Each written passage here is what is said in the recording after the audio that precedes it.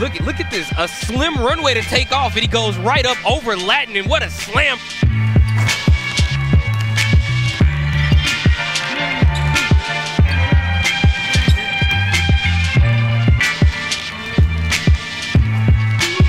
Today we are sweat testing one of our G League teams. Sweat testing is important for athletes because everybody's unique.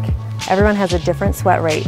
So knowing what those values are allows you to customize your hydration plan to make sure you're adequately replacing what you're losing to keep you in the game.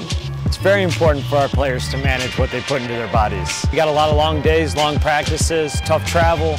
It's really important they put the right things in so they can perform at a high level.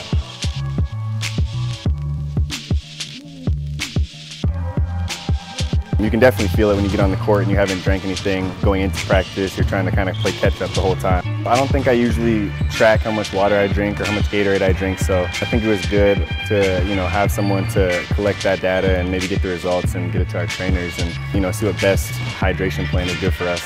By being able to give them individualized recommendations for their carbohydrates and their fluids and their sodium, all of those factors that can make the difference, especially towards the end of the game. I want to analyze the results, see which ways I can improve, see how I can improve.